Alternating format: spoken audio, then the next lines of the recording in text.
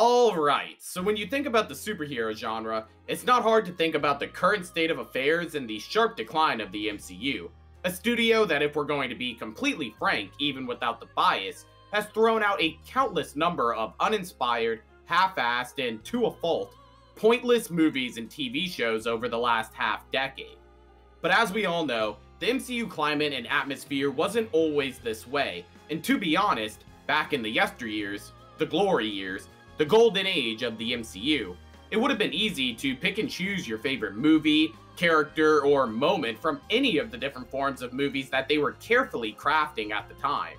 From the big blockbuster types like Infinity War, Endgame, Age of Ultron, No Way Home, and even Civil War, to the classic origin stories like Iron Man, Ant-Man, or Captain America, comedy actions with Thor Ragnarok and the Guardians of the Galaxy trilogy, to even having a good run back in the day with its Netflix shows like Jessica Jones, The Punisher, and Daredevil, who all just happened to make its way into the canon of the MCU. And don't get me wrong, I'd be lying to you if I told you that other studios haven't tried to also cash in on the mindless haven't tried to make creative and action-packed superhero universes themselves, with some big box office success stories like Wonder Woman, Batman v Superman, and the first Aquaman for some reason. I swear, that movie will truly go down as one of the biggest wonders in cinema history, how that movie was somehow able to gorge itself to the big B. Insane. But yeah, we all know how that turned out.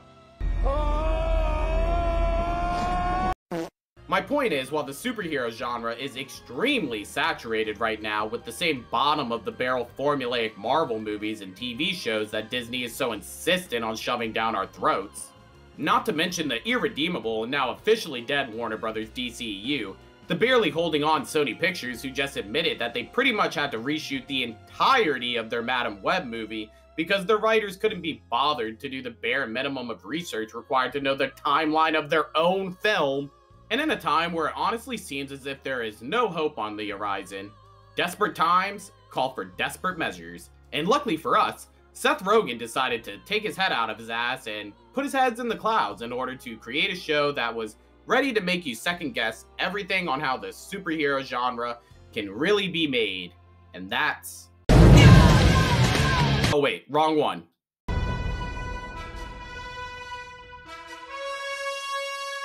In case you didn't know, Invincible Season 1 was released all the way back in 2021, a show that made its appearance at a time where you didn't really know that you needed it until you had it.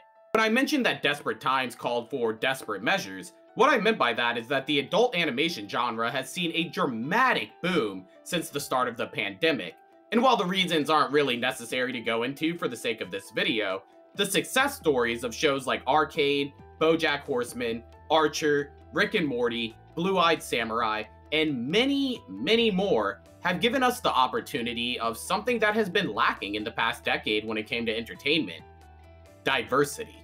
But then Kenny's like, it's not our fault, it's because of Kathleen Kennedy. But then Kathleen Kennedy's just like, fuck it, make it more lame. And everyone in town is like, no, please, Kathleen Kennedy, stop ruining everything. But Kathleen Kennedy is all like, put another gay diverse woman in it, make it more fucking lame.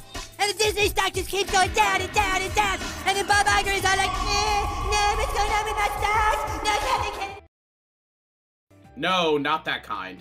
Well, yes, that kind too, but implemented in a way that is designed to either uplift and create a narrative, world, or characters, and not just in the name of pandering.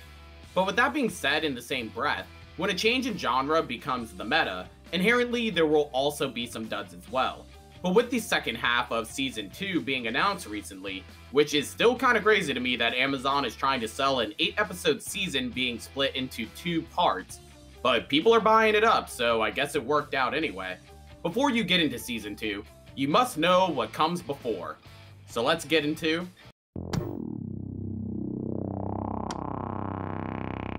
Meet Mark Grayson, an average-ass teenager who just so happens to live in a world of superheroes, with his father being the most powerful of them all, Omni-Man. A Superman type of hero, but interestingly enough, not like Superman at all. Without the abilities to breathe cold air, shoot lasers out of his eyes, and still highly susceptible to viruses just like any other organism, And let me tell you, there's a lot of death battle controversies out there surrounding this character and of course his inspiration. And I'm here to throw my vote out and say that I believe Superman wipes Omni-Man. But still, he's at the top of the superhero food chain in his universe, so again, it works out. With Mark's latent powers awakening on his 16th birthday, he finds himself being able to do everything his father can, just nerfed, and starts to follow in the steps of Omni-Man to stop crime and help engage in saving the world. Of course, while going through the normal character tropes, teenager edition, of trying to hide his secret identity and find a way to balance his old life with his new. But when the Guardians of the Globe, or basically the Justice League of this universe, are brutally murdered with no real motives, clues, and seemingly no evidence leading back to the culprit, including Omni-Man, a new but younger crew of heroes are forced to the front lines led by Cecil, a Nick Fury type that leads the secret organization of superheroes in this universe. The rest of the season plays out as Cecil and the others lead an investigation on what really went down, as well as following Mark as he finds himself in a situation that can prove too big for himself and turn his world upside down, leading to shocking plot twists, character motivations that were previously unknown, as well as deaths and betrayals from all of the people involved. And if that doesn't entice you enough to watch this show that actually deserves your time, well, it sounds like I gotta get to.